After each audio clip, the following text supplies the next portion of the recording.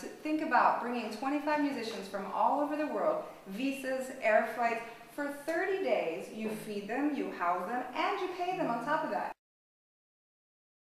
When this tour for OneBeat happened, we really got to collaborate in a way I can't even tell you how powerful it was, because every day we wake up and all there is to do is play music. But for each one of us, it was life-changing in the way that we got to experience being a musician. I think because we didn't understand so much about where all the music came from, we had to be very curious. That space of being very curious, like how do you hear this, and all that led to a support that I've never felt before as an artist, you know, that we really wanted to support all those vulnerable moments where we don't understand something. So after that happens, then we go on a 2-week tour. Every night we hang out, and that happens naturally. We're all jamming, we're making stuff happen, and so we put together ensembles. Ensembles came out of some of these workshops because we were, you know, we started something and it was like, oh cool, let's make that happen. One is going to some schools. We take some of, you know, I mean, it's super simple. Like when we show up in a school and like there's somebody that plays this weird instrument from Cambodia and there's somebody that's from India that plays this weird instrument. I mean, it's a very easy workshop. Kids are pretty excited. And we go out to the street and we set up some mics and we just hang out in a park all day long. And all the passerbys, who's ever coming around, we have them come up and start singing. At night, then we do the gigs.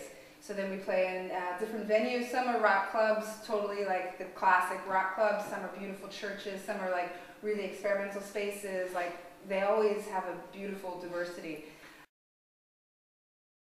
They really, it's not exactly what exact style that you play or whatever. You know, they're looking for some diversity and definitely musicianship for sure.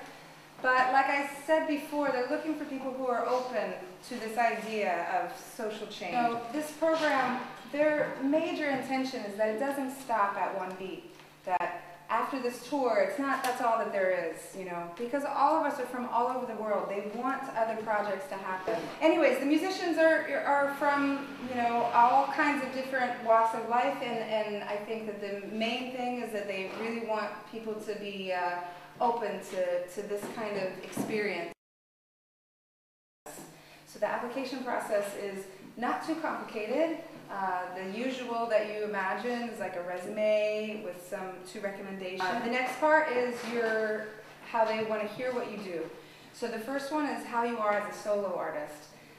Because as you saw here, you know, we collaborate all the time. But they also want to know that you have your ideas, that you already have a voice too. You have an individual sound. So one of the tracks that they'll ask for is something that either you lead, that you composed, or that is just you solo. It could be with a band, but they want to know that you have you've created something on your own. The next one, track they'd want is a collaboration. So then they want to see, okay, so you can be in group settings. And then the other one, they want 3 tracks that are anything you want. And the next portion is the portion I wanted to spend a little bit of time on, and that's the questions. So they have essay questions. They want to know, you know, the first one is like, what motivated you to want to do OneBeat? And try to give something specific that's personal.